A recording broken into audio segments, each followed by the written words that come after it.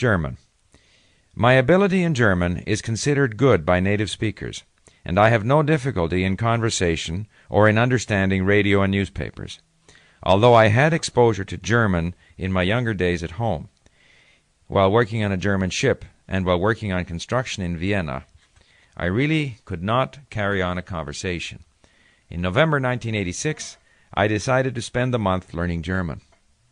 I went to many second-hand bookstores in Vancouver, looking for reading books in the German language, which had vocabulary lists. I must have bought about 10 or 15 of such books, as well as various cassette tape products in German. The readers were full of the scribblings of the people who had used them before. For 1 month I read and listened to tapes in German with the help of vocabulary lists. Of course I achieved a dramatic improvement in my German. I was subsequently able to improve on this during visits to Germany, but it was hard work.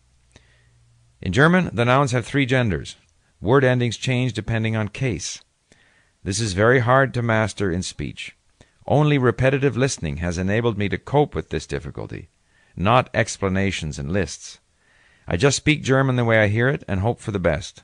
My German is natural and fluent, but I am resigned to the fact that I am not perfect in German grammar. I never had to pass a test in German, but I have done business in that language. I have also traveled to the wonderful medieval towns of Germany, sat down in restaurants, and engaged the locals in lengthy conversations in German. I know that I frequently get my genders and cases wrong. It has not held me back. On the other hand, I know that to improve my grammar, I just have to listen and read more, and occasionally refer to grammar texts to reinforce what I am experiencing in the real language. The isolated study of cases and genders without a lot of language exposure will not enable me to improve my grammar in real situations.